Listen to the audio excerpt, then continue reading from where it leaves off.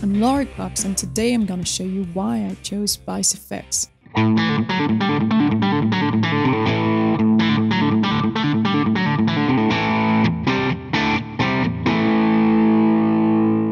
It is the most natural sounding amp and effects processor I've ever tried.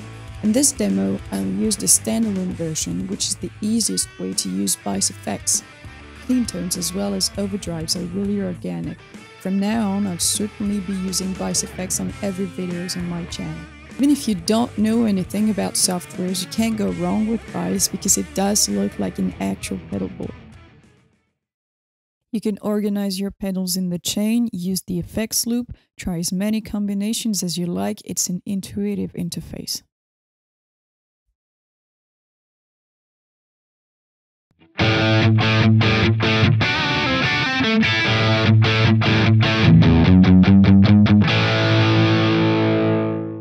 And it sounds like a real rig to me, straight from your computer. You don't need any additional software, no need for DAW, just plug and play. First, my clean tone. I was searching for that twangy, clean, slightly crunch tone that you can hear on Brad Paisley albums, for example, like a modern country tone. Here's my setup. I'm using the dual amp option. On the left, I have the 94 match DC, and on the right, the 66 British TB30. You can also choose to set both amps at the center.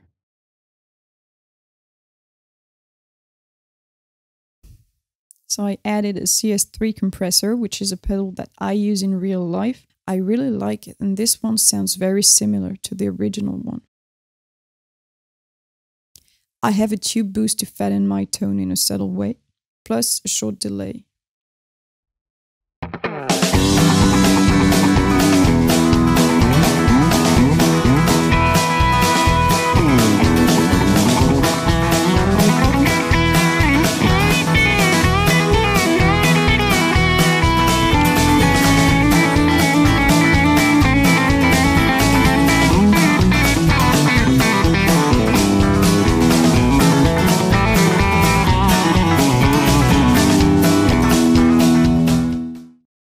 Now we're moving on to my blues tone. I've made two presets. The first one is for the slide part. I wanted a thick tone, so I added an overdrive pedal and a boost in addition to the amp. It's very easy to change the mic position and the cab too.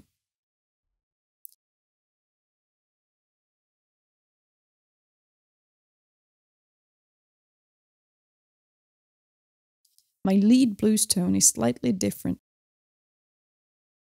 I just added some delay and changed the boost.